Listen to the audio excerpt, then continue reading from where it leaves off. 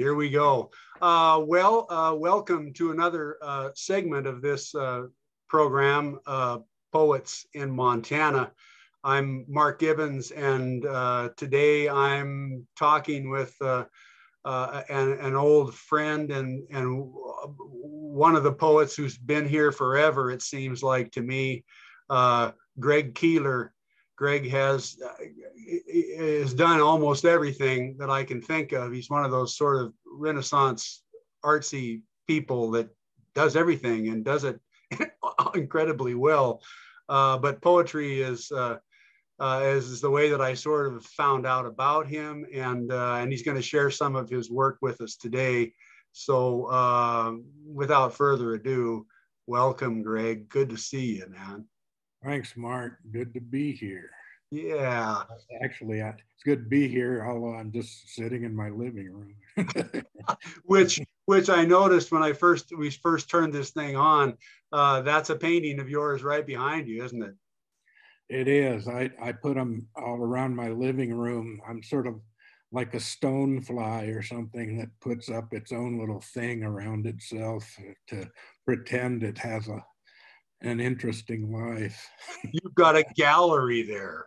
Right, that's right.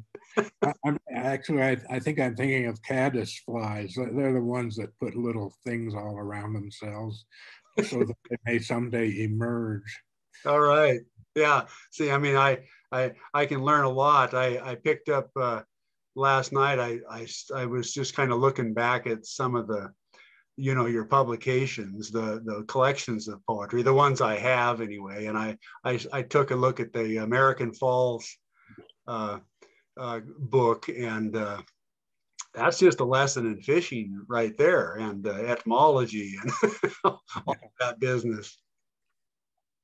Well, that's back when I had convinced myself that fishing was a religion.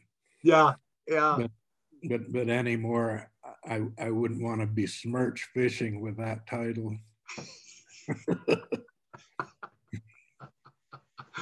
All right. Well, for my own selfish interest, I'll say that I first discovered you as a teacher. Well, I mean, I knew who you were as a poet, and I knew that you were over in Bozeman at Montana State University teaching, and you were the guy over there. But I first encountered your work in another venue or fashion when I took a classroom of kids up to Shodo for a play that was, it must have been 87. Was it like something to do with the centennial or what? Yeah, it was called Rewinding Montana. Yeah, Rewinding Montana. It was sort of as everything I've done in that medium. It was a spoof, just sort of poking fun at all the myths. Yeah. But, yeah, that was fun. I used to work with the vigilante players, and they did maybe 5 of things that we did together with help from other people too. And they were the guys the people that put it on down in Virginia City, is that right? Yeah, that's right. And they went around the state performing it. Like they're the ones you saw up in Show, or maybe they're the ones you saw up in Show. I think like Tom, was it Tom Q Morris? Thomas Q Morris? Yeah. Yeah, he played Lewis, I think, yeah. Among other things. That was just a hoot, and it was just I mean, it's one of the things that I guess you do. I think that's so interesting, and everybody else I think thinks is pretty interesting, is that you do give a voice to not only to these people who are not in the elevated sort of levels of society, the us down here in the backwaters, you give those people voices, and you give humor an opportunity.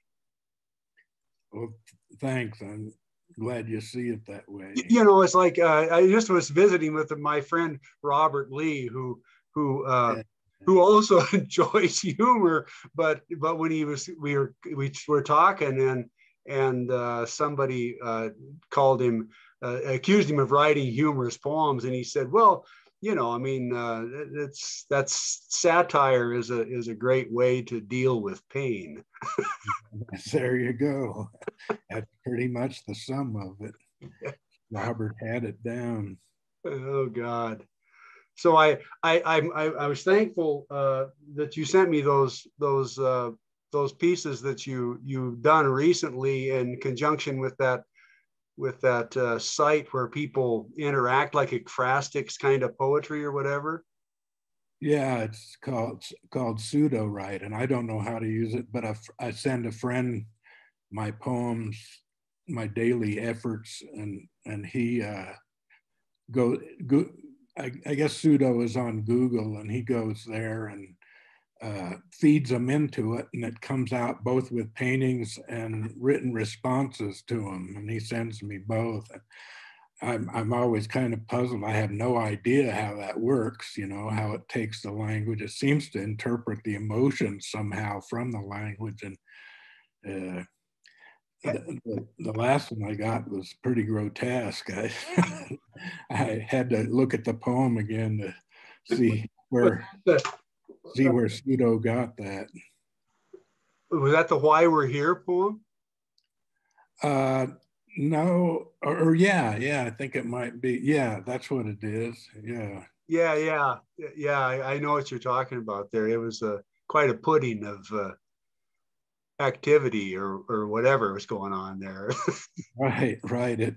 It sort of looks like heaped corpses with one of them sticking out in the middle with its ribs showing or something. I mean, that's my interpretation of pseudo. But I don't quite see how that happened, but I really like to see the responses. I think anybody can do that. Probably most people are more tech savvy than I can and could go right to Google and go to pseudo and feed their poems in and see what kind of pictures it comes up with. Yeah. And so are there people that are doing that? I don't think so. Well, people have fed all kinds of imagery and styles and things like that, I'm guessing. Okay. And then it just grabs what it can according to the language and what it thinks your emotion is, judging from the language and stuff. But I don't know. Nobody actually reads the poem. It just goes through pseudo. That's why it's called pseudo. So it's the future of mankind. I guess so. Well, I look at the poems it writes in response to my poems, and sometimes they're better, but sometimes they're just sort of obvious takeoffs on what I'm saying. So that's not so much fun. But when I think, gee, I wish I'd written that, I think, hey, I'm expendable. I'm obsolete. Obsolete. Reminds me of an old Twilight song. Oh, yeah. Yeah. So, why don't you, I mean, before we get too far into just BS, and why don't you read us a poem or two? Okay. I'll find that one we just talked about if I can. Why we're here. I'll hold it up so it sort of looks like I'm actually reading to you. Why we're here. We're here to document the stars as their light washes over us, to measure the sand grain by grain. We're here to watch the flowers open and close and open and close, then die. We're here to gauge the sound of a tab top being popped, the feel of a fossil being wrestled from the rocks. We're here to emulate the busy lives of ducks, to make sense of their muted quacking. We're here to make tools of straightened paper clips, to blow on embers and make them hotter. We're here to bellow vast pronouncements about why we're here.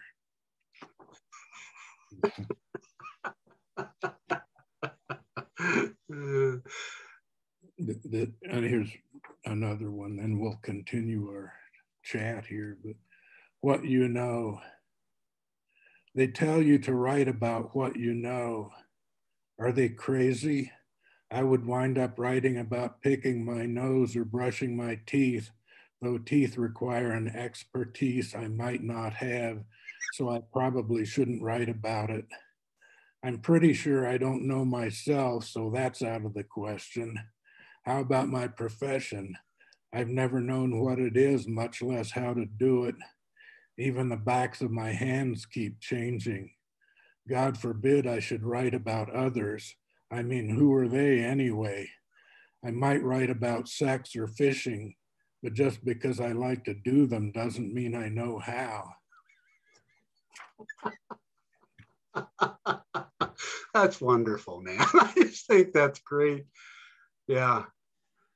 Well, I get up every morning and do one of those for better or worse. Was that second one a sonnet length? Yeah, they're all sonnet length. Right. As you know, I used to pay close attention to the form, usually of a Shakespearean sonnet form. Right. But after the first few hundred of those, I thought, I've pretty much wrung that one dry. I'll just put 14 lines and maybe 5 beats a line. Yeah. And maybe even iambic, but usually I just, I mean, I've been trying to rationalize what I do so it will sound, you know, professional or whatever. But like Hopkins, Gerard Manley Hopkins talked about inscape and in-stress and all that. Right. And all he was doing is saying, you can use 3 accented syllables in a row if you want to. And and I thought, so that's what that means. So I go back, and some of my lines are real short because they got, you know, it's like, and remember the old Superman narrative on the old TV show that said, able to leap tall buildings at a single bound. That stuck in my head forever. I mean, I went in there when I was 6 or 7, you know, and that da-da-da-da-da-da, there are like 3 leap tall buildings. That's got 3 accented syllables in a row. So right. Some of my poems just,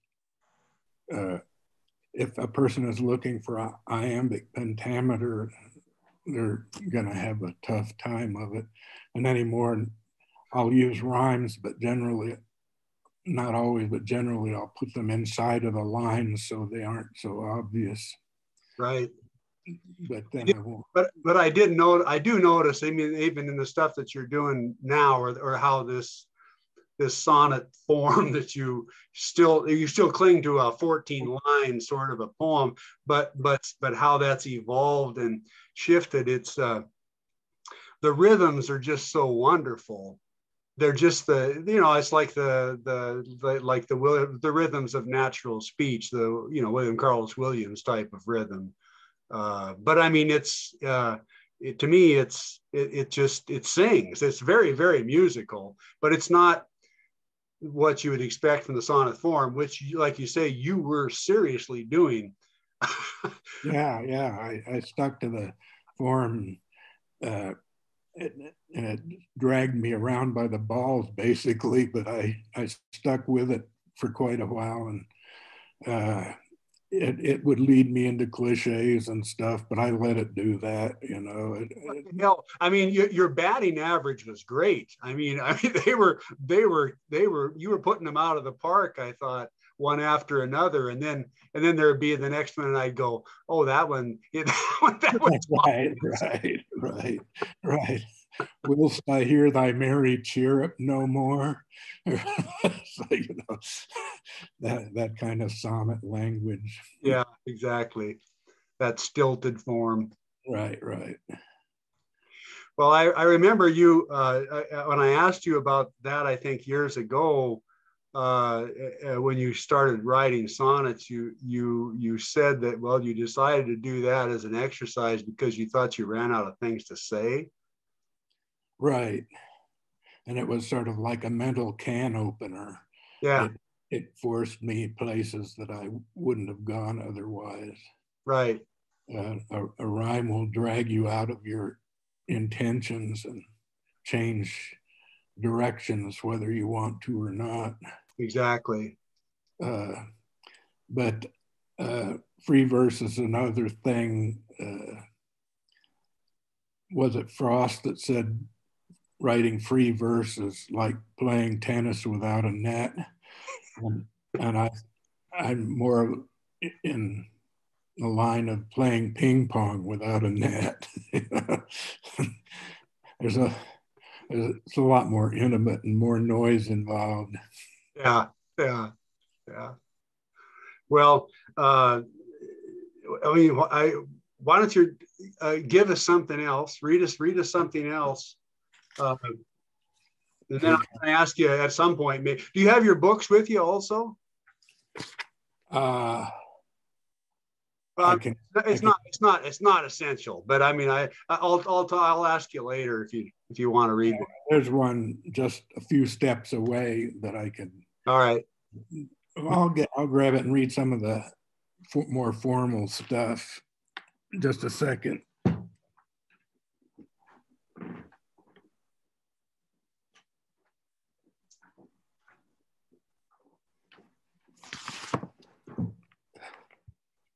There, The Bluebird Run. Run, yeah. What a great book.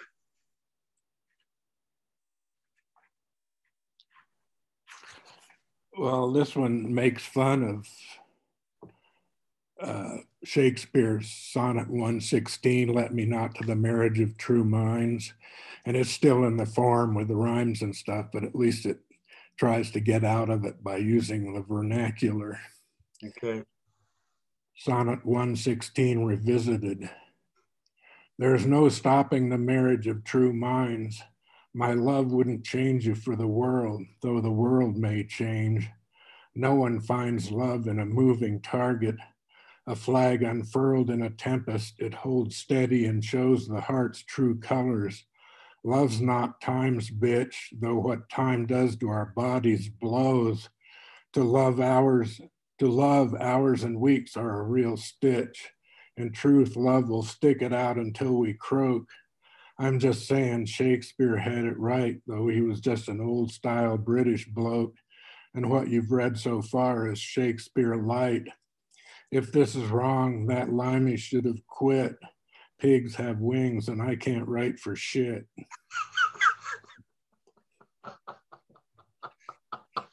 Oh man.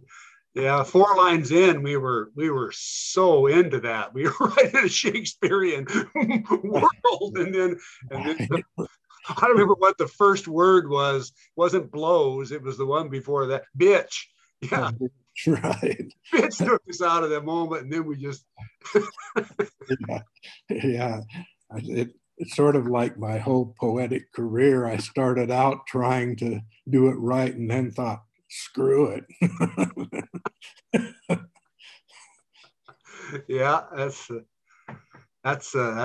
where it's at. But there are more formal ones, I guess, like the title poem, The Bluebird Run, which has Retke and Hugo. I was reading them for a lot before I started writing these. The Bluebird Run. Call us silly, flawed, and left behind. Call us followers of trickles gleaming in the wind. Too fickle for a made-up mind, too stubborn for a life devoid of dreaming. We've noticed that the golden willows all blow one way, so that's the way we're going, and we're going on the bluebird run to Wilsaw. And if the road should run beyond our knowing, tell the magpies, tell the hawks, the wind is in our favor. We're looking for that flash of blue to make us new and to rescind the winter for a while. If we seem rash or foolish, then assume a smile tells all, and we're heading on the bluebird run to Wilsaw. Yeah. Someone from Wilsaw said, that's Will Sal. I said, oh, well, poetic license. Well, somebody, I get a thing in my email, I guess Patty Smith maybe, and she read Blake's The Tiger again, you know, whose hand or eye could frame thy fearful symmetry. Right. But the try is what we want. Yeah, and I fooled myself into thinking that they used to say semi-try. How about it? Oh, well, anyway, that's a phenomenal book. You know, it obviously, the poems in that book, how long do you think? I mean, there's so damn many of those sonnets in that book. How many of them are there? Chuck, a couple hundred? No. Let me look. Yeah, I meant for there to be a couple hundred, but I think there turned out to be like 190 or so. Right. Yeah. How many years roughly do you think? Well, I guess it was a couple years. I write one every day, and Right. did back then too when I was writing in form. So I probably had 600 or so to choose from. Right. That's because that's a couple of years of, a little less than a couple of years of what I write. Yeah. Some of them just, when I read back over it, I shudder. But some of them I are kind of fun. So it's not. It's an absolutely amazing collection, and that makes sense that you would have been able to choose from that many, and in that short a time period. I mean, I've had people tell me at times, they said, "Oh, you're fairly prolific," and I'm like, "Are you kidding me? I'm not even close to prolific compared to a whole lot of people I know that write like you do." Well, but there's a difference. You're prolific as far as good poetry goes. and as is my other poet friend, or another poet friend, Earl Craig. He's pretty prolific too, but he says, well, I certainly don't write as many as you do. And I say, yeah, but every one of yours hits the spot, you know, as do yours. So, well, I mean,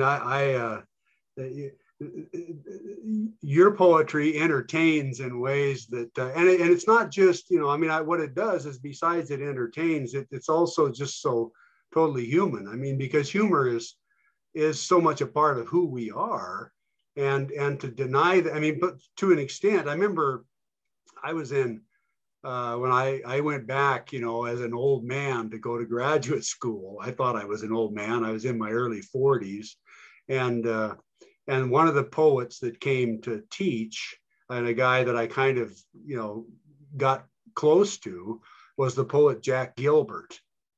And Jack Gilbert was, you know, he was very romantic and very serious, you know, as a poet. He was a good poet, but he believed that there really was no room for humor in poetry.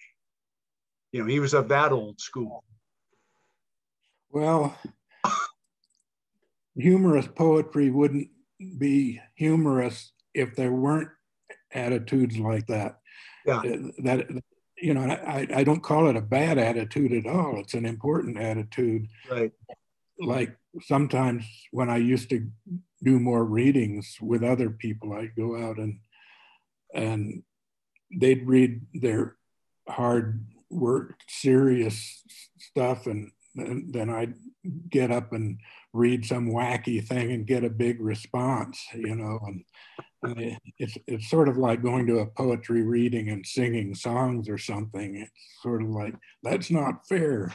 You shouldn't use humor. I remember once Robert Bly actually told me in the one or two times I talked to him, that he said in his little Robert Bly voice, "We must not be funny." That was one of the funniest things I'd ever heard coming out of him in that way. Oh God, yes, we must not be funny. We must take ourselves seriously, or I don't know. I mean, or take poetry seriously, or whatever. Yeah, and as you say, with what Robert Lee said, sometimes you have to use humor to get at the painful stuff. Exactly. You don't have to, but some of us would prefer to do it that way, and it might be cheating, but so well, I think it's honest. Yeah, maybe. Although humor is by definition sort of dishonest. Well, I'm saying that dishonesty, that expression of our dishonesty through humor is honest. Right. I see what you mean. So it's in that regard, it's completely honest to show that this is what human beings do. Yeah, we can't handle the truth. That's right. You have to make a fucking joke about it, you know. Yeah, it's sort of like you're saying one thing but meaning another. Yeah. That's not poetry. Sort of like, but I thought that's what it was. Exactly. Well, is there something else at hand that you want to share? Sure. This is called Be Proof. You have made an honest attempt to control your own narrative, but at every turn it starts controlling you. You don't understand the one that tells you to stick it out even if it kills you, or worse, you kill someone else. Still, you define yourself as the one who takes the honey from the bees, though the bees don't agree with you. They never do. If they're capable of want, they want to define you as the one who got stung and gave up, not the one who put them in boxes, wore a bee-proof suit, and took their honey on a regular basis. Is that even a narrative? That's another thing that your poems do a lot. That I've noticed when I was going back over your collections here again too, is that they take on the personas of animals and other people, and I think that's always a fun thing to explore. And of course, I think humor pops in a lot of times too. And sometimes just my irritation with the language itself, like in this one, now on the news shows, they're always talking about controlling the narrative, you know. Right. And instead of telling your story, or instead of talking, they say having a conversation. Yeah. We'll have that conversation. We had a conversation, having a conversation. Yeah.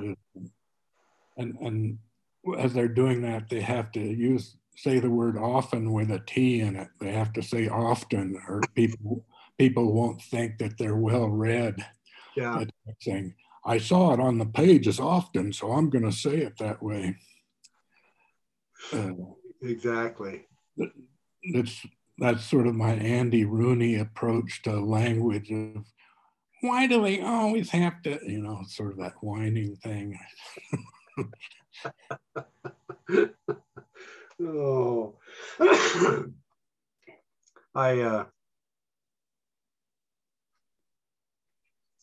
I found a couple, and your second or the other book that I have besides American Falls and the Bluebird Run is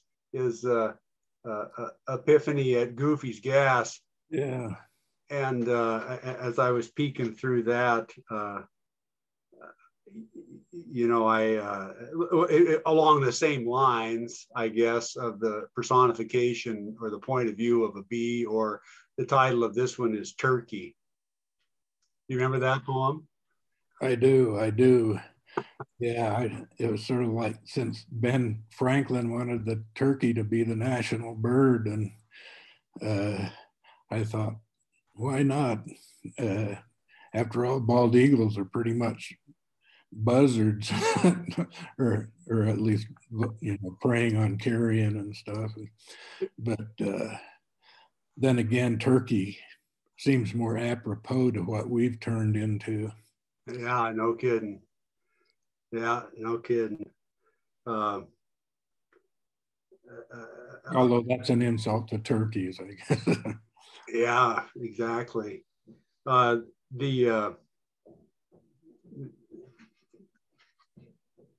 don't have this handy, probably. I don't think so. Let me check. You want me to read it to you? Sure. Turkey. If Ben Franklin had had his way, I'd be your national bird. Screw your bald eagle, just another pretty vulture. Didn't I feed your founding fathers? Didn't the old boys grab their blunderbusses and bring me home instead of the bacon? They're there at first when the going was tough.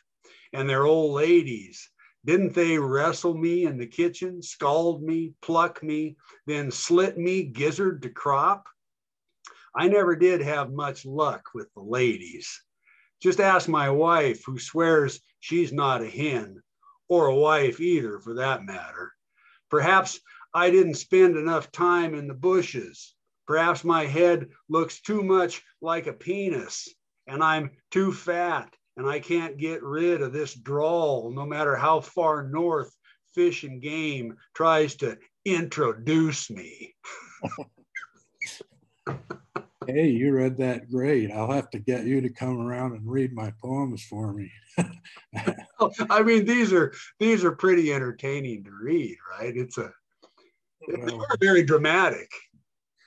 Yeah, well, you've caught that one really well.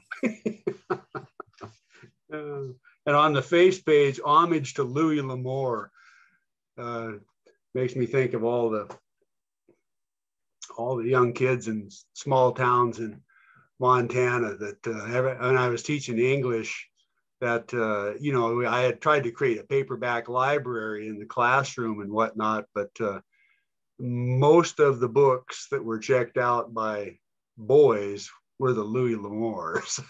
They love those things, man. They just ate them up, one right after another. Yeah, that old dime novel thing's in the American grain.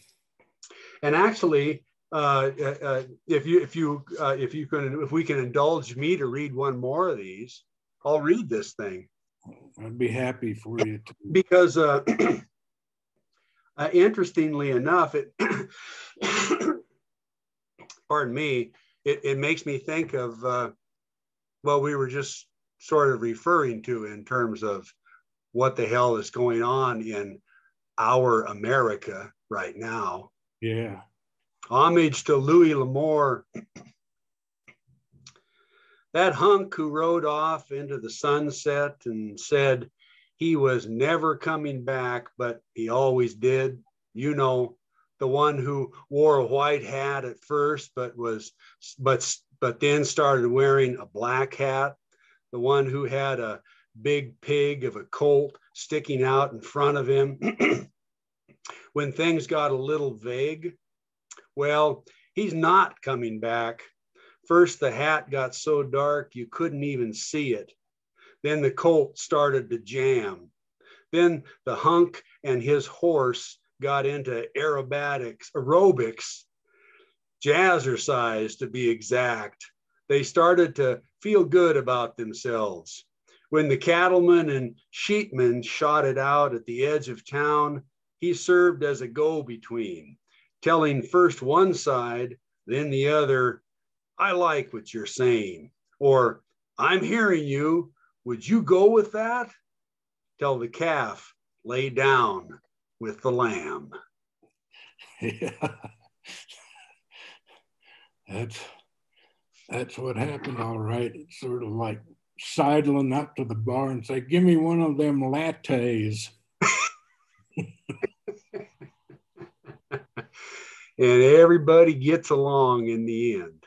By golly, yeah, that's a fantasy, isn't it? There's an American myth for you right there. That's a true myth, right? Yeah, it's that's, you know, I mean, I don't know about you, but I was informed at a very early age of what the reality of America was all about, because my father was very tuned into it, right? And so he just he passed that information on.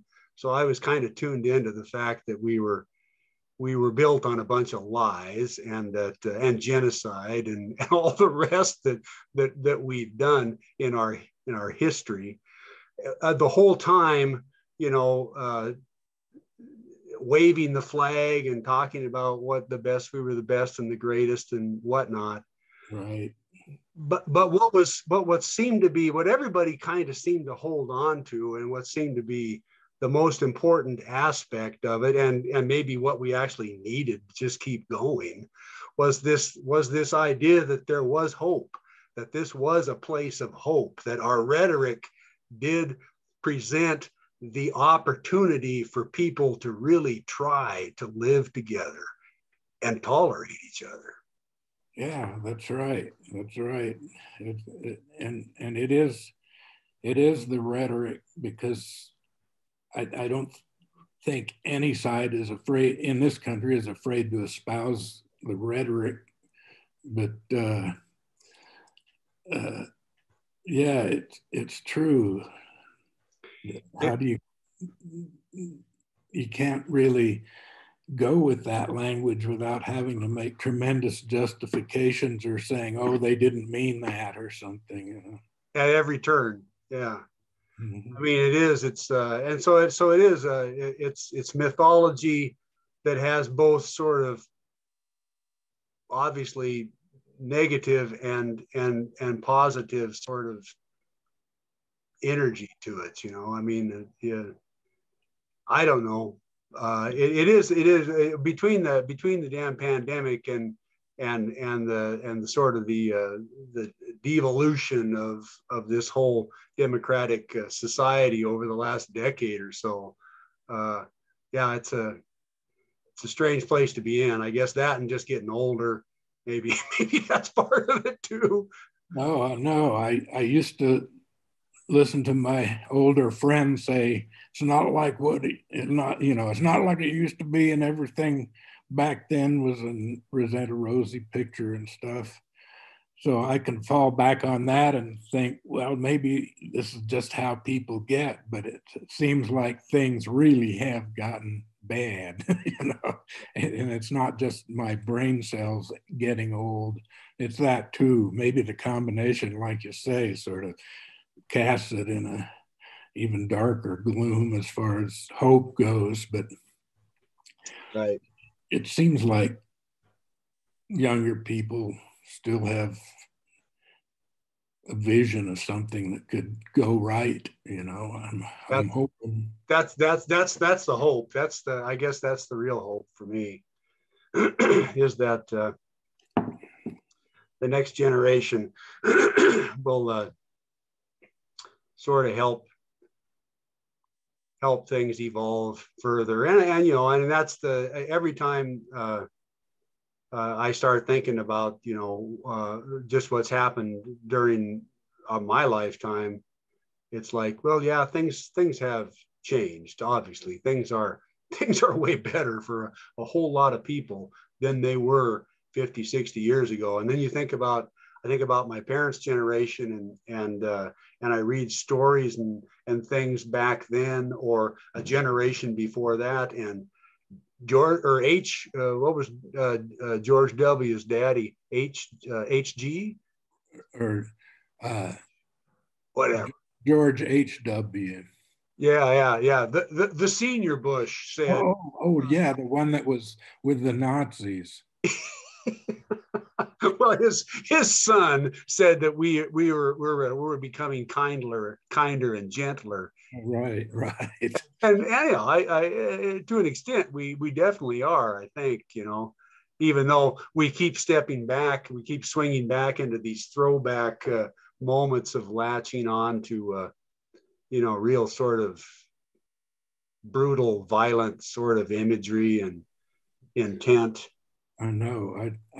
I guess there's a book out, I haven't read it, about how the new Christian man is a very manly, take control, no nonsense, smack them around if they get out of line kind of man. And they like it, the people who get smacked around. It's sort of what America should be. Right. Yeah. And, I mean, that's nothing new. That's been around a while, but that's sort of what that Louis L'Amour homage poem was about, is wearing the black hat and having a pig of a colt sticking out in front of you, and then things start to get a little more complicated, and well, the colt doesn't work too well, and right. But no, I'm going to stick with it anyway.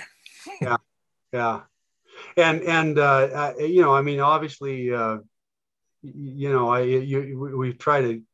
I try to figure out, the whys and wherefores. Not that I ever will, but it obviously has to do with power, and it has to do with money, and to an extent.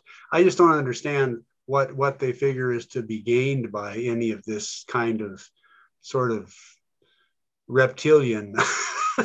No, it is. It's really reptilian. Yeah. I don't think there's so much. I don't even think the people who practice it think there's much to be gained from it. It's just their amygdala blowing up. It's just their aggressive. Their vagus nerve snapping, and what do they call? They call it being triggered now, and it's like people are getting triggered all over the place. It's like all you have to say is a few words to some people, and they'll start snapping. Right. And it's scary, because I don't like to watch my language that much, and right. But partially because of the pandemic, and partially because I've been retired for 10 years, I don't get out that much, so I don't have to get in those one-on-ones. When I used to go out, I'd sing my satirical songs to all sorts of groups, like Democrats, Republicans, country club, Earth First rallies, you name it. I'd go play at it. Yeah. And there's always somebody there to argue with who would get pissed off, but they'd like the conservative people liked my voice and the way I said things and stuff, or sang them or whatever. And right. And anymore, I know, even when I stopped playing quite a few years back, it had started to taper off, and people would just turn and ignore me, when I was playing for a group of people. Right. That never happened before. Yeah. Maybe, and like we say, maybe it was me and I was getting old and wasn't as interesting as I was when I was younger, or maybe the audiences themselves had changed. I think it might have been a little of both. Right. But there definitely is there's just sort of a prevailing, and for want of a better term, lack of, I guess, courtesy, just sort of civility that we sort of used to go along with, even if we totally disagreed with whoever was standing in front of us. we didn't, you know, call them out as a stupid fucking idiot to their face, you know. Right, right. They just let them have their own world and go that way. But now, and a lot of that has to do with this social media thing. It's just people are, they've gotten practiced at doing it because it's easy to snipe. Yeah, well, that's just, I mean, trolling is trying to trigger people. You know, when you troll, you're trying to trigger people. Right. Yeah, and why would we do that? You know, why would we want to trigger people and get them to snap and be mad? And but it sells advertising on Facebook apparently, and so that's Yeah. people. I think a certain number of people have gotten bored with their lives, and one way out of it is this online stuff, Right. where they're not bored. If you're being triggered and you're getting furious and snapping, then you're not bored.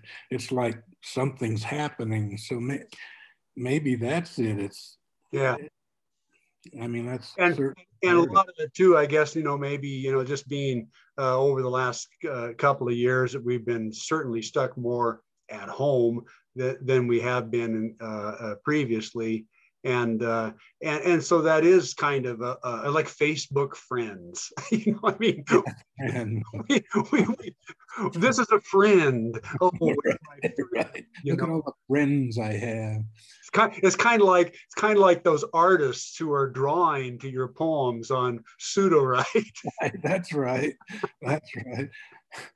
One reason I like to send my stuff, or like my friend to send it in and show me what comes out, is I think, oh damn, I'm deeper than I thought. You know? Of course, how many minds and thought processes did it take to create that artistic thing that would do that drawing for you out of all these different art, whatever. Yeah. The logarithm for that baby. Yeah, no kidding. Well, probably just people feeding more stuff into other things. They feed enough stuff into something, it'll start thinking for itself in its own special little way. Yeah, Alan, that's of course the science fiction story we're all thinking about or have been for a long time. Right. I remember in high school when we read 1984 and Brave New World, and that's those kinds of books. I thought, man, that was like space age stuff. That was so far into the distance that, you know. Here we are. Yeah. Time is such a strange phenomenon. It is, especially when we get stuck in it. Yeah. Well, or when it outpaces us or whatever. I don't have poems about it with me at the moment, but a lot of my poems over the past 10 years have dealt with my time contracting, you know, where years are more like months, and I'll be reading or doing something, and then without looking up, I'll have, before I look out the window, I'll have to tell myself, is it winter or summer? Right. You know, something like that. and I really think that this last 2 years has even complicated that further, because we've been so far out of any kind of a timeline, any kind of a weekly or whatever. At least I have been, and of course, I know you've been retired a long time and on your own schedule. But still, did you notice that too? That the last 2 years has maybe even potentially done something to that way of thinking. Yeah, because it's forced us even into even more strict routines, it seems like. And the more strict the routine, the less changes there are to remember what happened by, you know. Right. So two days seems like it could be 2 weeks, and 6 months seems like it could have been a week ago. You know, it's like, Yeah, that's right. yeah, No, you have to stop and think or look at a calendar or something to figure out where you are. exactly. Oh my God, Greg, I can't believe it. We're getting close. We're getting close to an hour. This same thing happened in live and in person, which maybe even made it go faster with the David Cates the other day, and it was just a great visit. And I think he only read 2 poems in the time that we did this. You know, It was fun to talk. We're lonely these days. I think we need company. exactly. And well, you know, why don't you read us something else, kind of before we wrap this thing up? And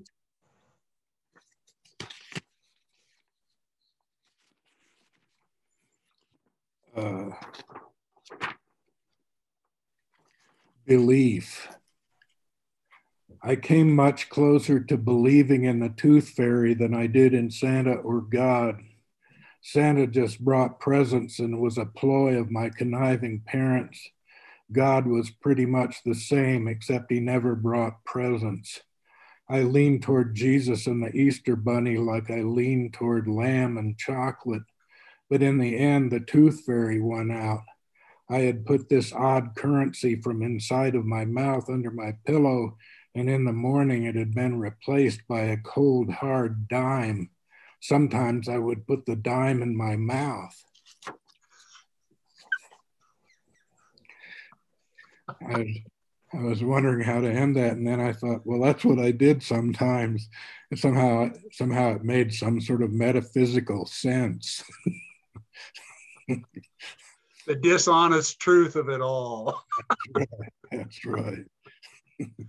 Oh, this has been an absolute pleasure, man. And as I also said to the last couple of people I just did this with in the last week, Roger and David, we could do about, you know, maybe 30 of these pretty easy. Not that anybody would want to watch 30. That's right. That's right. But maybe we can do this again if I go through the list and we're both still alive, you know, yeah. Trying to create this big archive of poets. But anyway, it's been an absolute pleasure. So let me say farewell to Greg Keeler, and thank you so much for sharing your poems with us today. Mark. Thank you. Yeah, you are a gem, man. A Montana original, even though you're not originally from Montana. No, I'm an Okie. Well, we're glad to have you. Well, glad to be here. All right. Well, we're signing off for today, and join us again next week. I'm not exactly sure who you'll see, but it'll be somebody of interest. I can guarantee you that. So long.